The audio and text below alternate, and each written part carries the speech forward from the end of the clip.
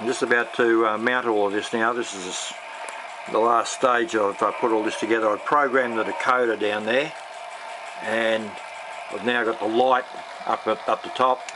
We can turn the light on or off in the cupola. I've got a red tint that lens at the back yet. The conductor, we can turn his lamp on or off. He's got his arm moving up and down, so there's one animation there. And then there's the two kids, the children waving their hand outside, just slow. And I've still got the animation of the fireman in there, shoveling coal. He's still on the loco there.